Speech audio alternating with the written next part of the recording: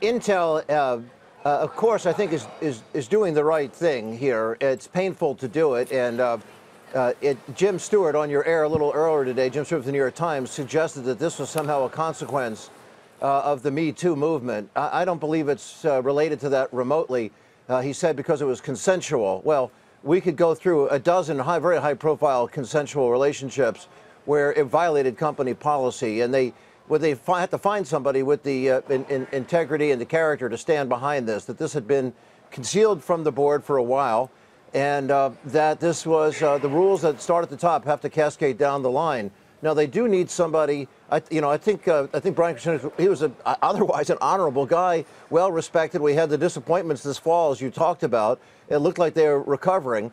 He had the wherewithal to put together a joint deal, a historic one with AMD, which was pretty exciting to see what they were going to do working together on the notebook side. But NVIDIA, of course, is running circles around them on AI and their graphics card. And this is something they've had to understand how to master this space better. So I think there's a different kind of engineering horsepower. But they've had a fabulous line of internal succession in here throughout.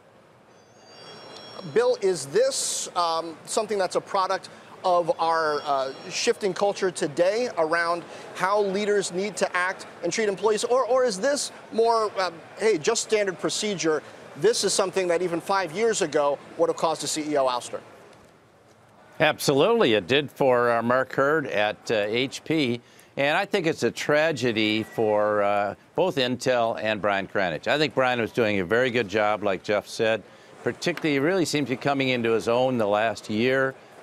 He's been courageous in speaking out against the Muslim ban, speaking out against Charlottesville, but more importantly, stock's up 53% in the last year, and I think he has him on a roll. Yeah, there's always technical problems in a high-tech company. I ran one.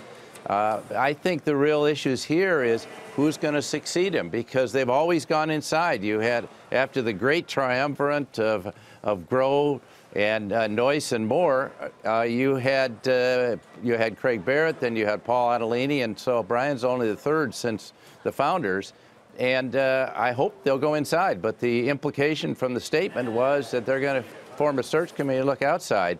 They need somebody with a high-tech background. They should have had that person ready to go. It's nice that Bob Swan can step in as the CFO, but that's clearly an interim move, as is Andy Bryant as chair. And so I think they need a high-tech, strongly technical CEO to come in and keep them on the track they're on now. There's so many opportunities, and their shift away from PC somewhat parallels what Satya Nadella has done at Microsoft. So I think it's a very good move, the way they're going strategically. I think it'll stay the course. I'm a little surprised they announced a 16% increase in their earnings guidance, and the stock falls 2%. So the market obviously liked what Krzanich is doing. So I think they have to stay on that course, and hopefully they can find someone inside to lead them on the direction they're going now.